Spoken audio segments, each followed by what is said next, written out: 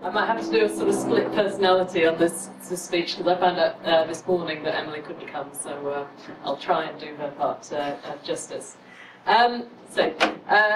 This presentation, Scaling the Archaeological Digital Data Mountain, is looking at some of the real-world problems for archaeological data and knowledge, digital access and sustainability, and its impact on the decision-making process in the physical world, as discussed by a specific case study that we've been working on in North West Wales.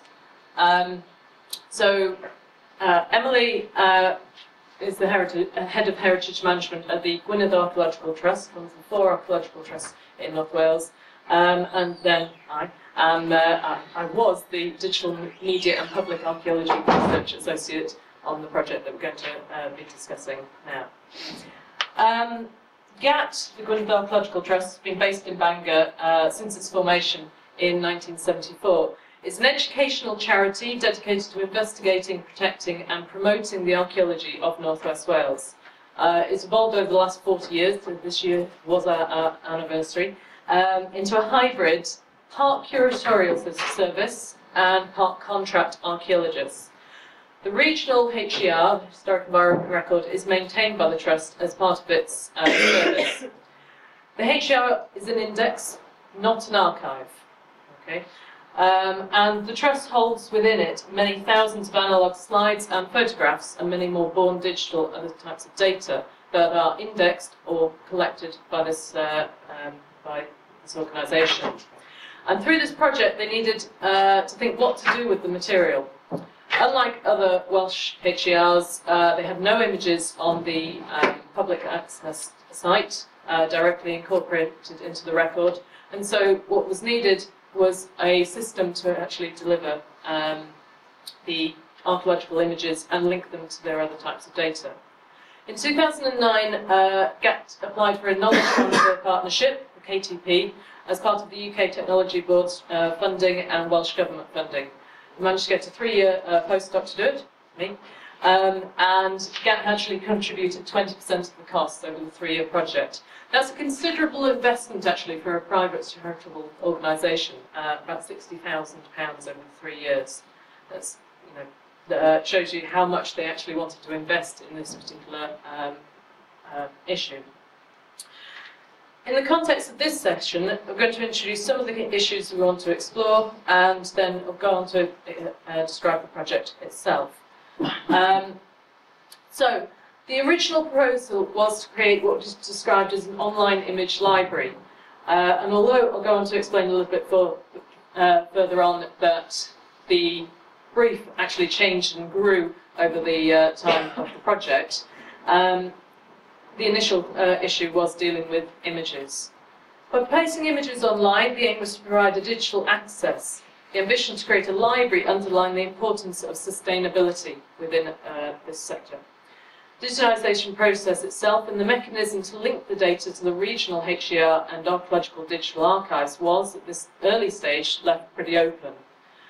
We wanted to look at how we would digitise, how to ensure sustainability, how to link the data, and all the interrelated problems that have at their heart engagement with stakeholders. It's very important that this engagement had a direct impact on decision making. We wanted to develop a mechanism that would sustainably feed relevant information into the HER.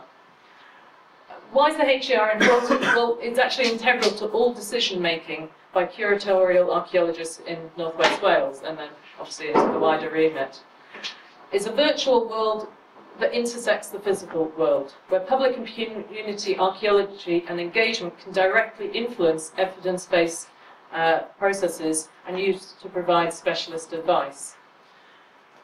The scope of the historical environment actually feeds into these various areas. I'm not going to read them off, you can have a look at them to your heart's delight. But it just shows you that curatorial archaeology actually has an impact on not only planning and policy, but all these other aspects through to glacier projects, through working with farmers, providing expert advice to Natural Resources Wales, Forestry Commission, and of course a whole other areas and sectors. In our experience, there is not an unreasonable assumption by most people that in areas of our work will be made in the light of comprehensive evidence base. In a development-related context, this expectation is embedded in the term preservation by record. Where academic work is supported by research and funding bodies, open source and linked data standards are required, along with the need to include costs for long-term data management. But despite this, there's insufficient clarity across the discipline over digital data standards, including metadata standards. These mechanisms for ensuring access to information are poorly developed. There is too little consideration for the responsibility of meeting the costs for long-term digital storage. So in the light of this, the project was asked to develop and come into consideration these particular questions. So how can analogue photographs be preserved, and how can we actually manage our born digital ones? How can we make better use of the information, and who else is actually trying to get access to it? And what's the best way about going and solving all these problems?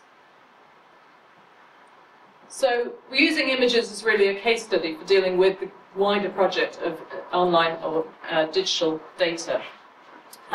So if we're looking at images in the first response, where do you put them? Well, hopefully under the correct names, in the right folders. Never put them on your desktop. You will actually tend to lose your information if you don't store it correctly or store it in a way that is searchable and meaningful, not only for you, but for actually everyone else who might want access to it. And of course, if your information is rubbish to start with, put it in the bin. It's so often the problem with the curse of digital. If you don't get it right the first time, try again. And you end up keeping every single image that we have. This was perhaps wonderful because storage is nothing at all. Well, storage actually does cost money, and we're trying to actually manage and curate and collect archaeological garbage as well as the archaeological record that you're trying to preserve. As a zoo archaeologist, I'm often used to dealing with taphonomy. And when you deal with it in the zoo archaeological context, I'm quite happy looking at the way that we go through the taphonomic process with animal bones in this case, and finally getting to, from the lovely bleating thing up there, I come from Wales, and then through to the animal bones that we display in museums. Of course, in archaeological imagery, we've got taphonomy or workflow as well.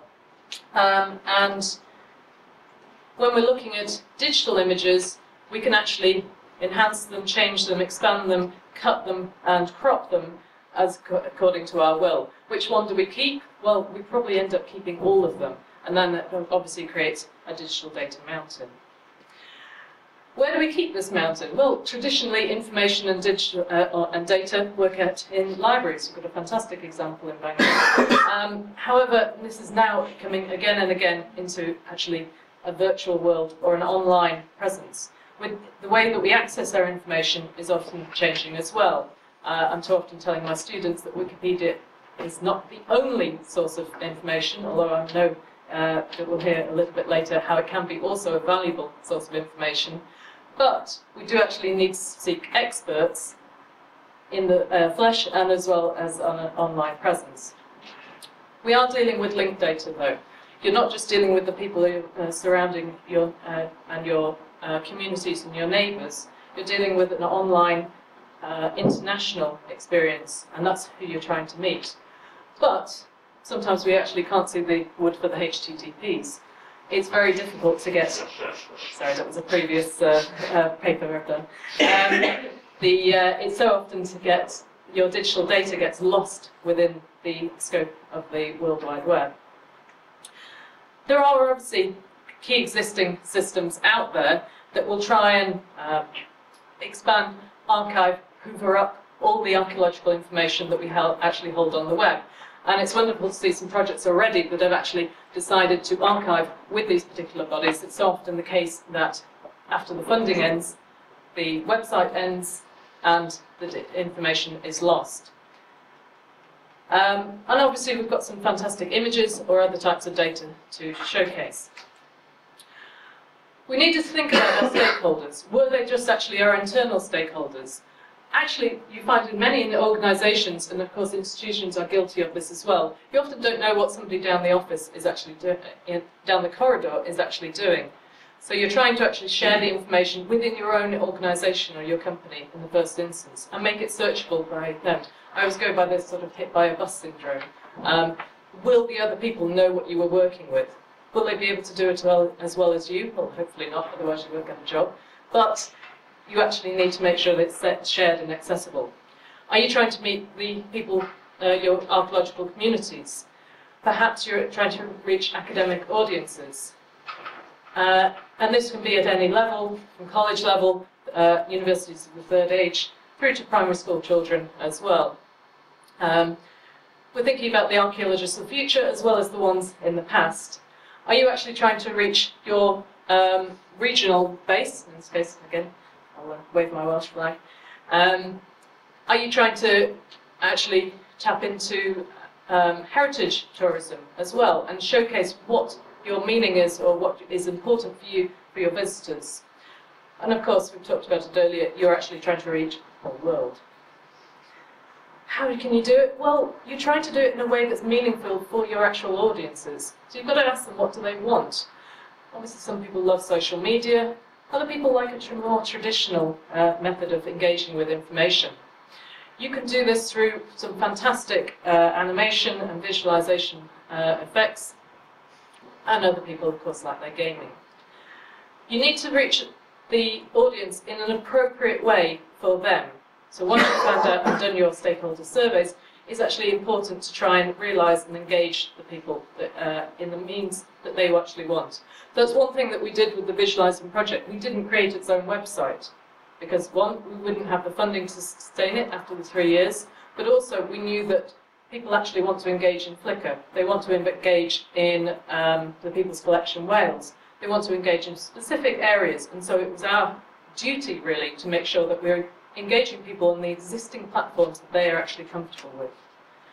And how do we have to do this? Well, I've got to do it bilingually, accessibly, without prejudice, making sure that it's accessible for young and old, in the language that they are actually comfortable with. Yes, digital, but actually looking forward to the future as well. I don't like the word future-proof, I don't think things actually exist, but actually making sure that we've got systems in place that make us think about how things can be migrated in the future. How do you reach all these people? Well, one size does not fit all. There isn't a wonderful solution, but the best way to do it is actually getting organised. We knew that originally our digital data might actually be able to be enhanced, but actually dealing with our analogue data, that was immediately we needed to make sure it was digitised to reach the widest group of people. We did volunteer induction days, got people to go out and come into GAP, train them up on how to add data, metadata, data about data, to our slides and other types of images, and then link those into the HER. So try and not replicate any of the data in the HER, but have some sort of identifier that you can actually match the two databases. We did that quite effectively, and we knew that as technology moves on, we need to be migrating that forward as well. You've got to think about what you're doing with your data, because otherwise it may end up unreadable. I don't know if anybody can read this, but I can't. As archaeologists, we have changed as a breed. We still like to think of ourselves as this, but too often we actually have to be computer wizards. And that is something that needs to be embedded also within our volunteer group as well. We get so many volunteers who come into GAT because they want to dig, and they often don't see the other side, the curatorial side of archaeology. And so actually engaging in both sides, I think you get a more, did I say it, holistic view of archaeology. As I said, we want to reach people in the means that they're comfortable with, and that's through various different methods. Can we do this all with our 3-year project? Well, we can't, but we can make our data fit for purpose so that people can take these ideas forward. How do we do it? Well, let's say we have this knowledge transfer partnership. We took the existing knowledge of the people within the Gwynedd Archaeological Trust and their assets, and we took the knowledge that came from Bangor University as well, not just from the archaeology department, but from IT, talked to the people in legal, we talked to the people in the marketing department. We tapped into all the resources that we possibly could, and as archaeologists we often do that. We try and, you know, nick everyone else's skills and use them to our own devices. We were trying to create this stakeholder online image library. We were trying to make it linked, collaborative, sustainable, everything else that you want to, you know, a good project. How did we do this? Digital asset management, a system. Wonderful. We use this particular system. There are others available. But we wanted to have some sort of way of actually managing our systems online.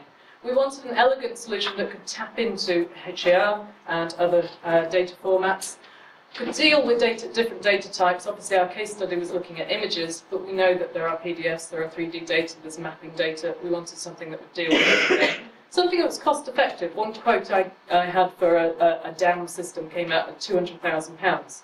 I put the phone down. You do need to make this accessible for organisations, and of course archaeology, we're not the best funded. It wasn't something that we could do at the time. So this is what we've come up with, the third art system that we've got. We've got a rolling sort of nice front page of images. This is not a website in its own right. It's linked to a page on our website, and then the data can take you through to the HER and other data forms. There are obviously the logins, like we saw on with Dig Ventures. You can have your log site, your public site, and there are different user access levels for each thing. Just if you clicked on the Visualising Gwynedd, for example, it takes you to a lovely sort of online image library that everyone's comfortable with, and of course you can get added metadata and search bilingually for different things. Can you do this yet? Well, actually, it's not quite up there yet, so I can't give you a website for it, I'm afraid. But I believe they are sorting it out. Hopefully that's why Emily couldn't make it today.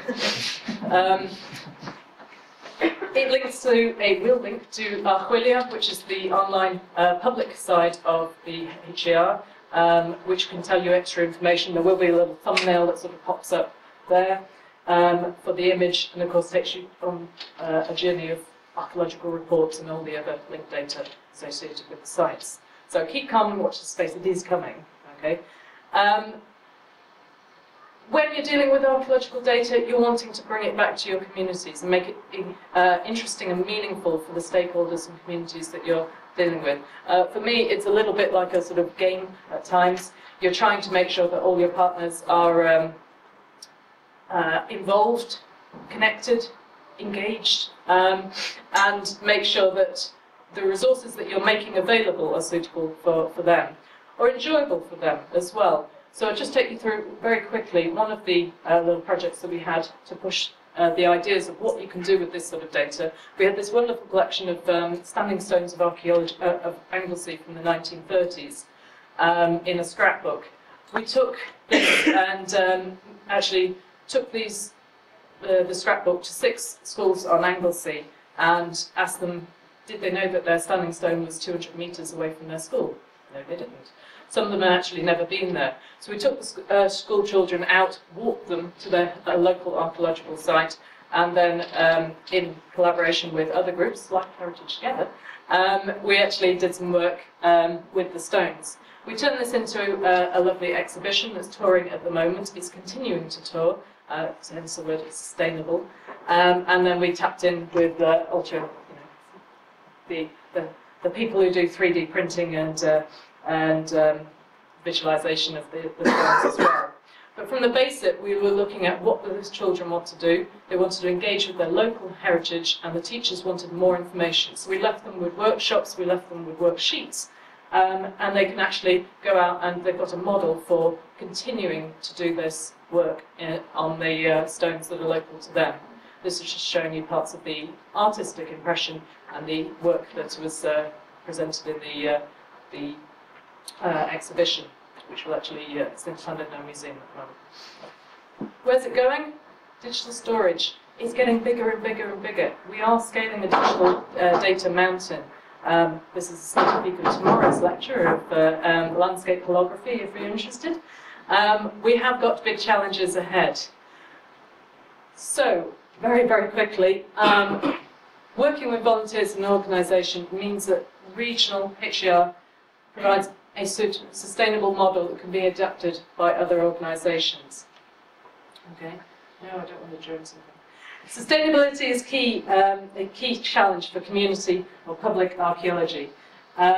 Even for time-limited projects, the long-term maintenance of data is the key challenge, and that's the one that we need to address. Thank you.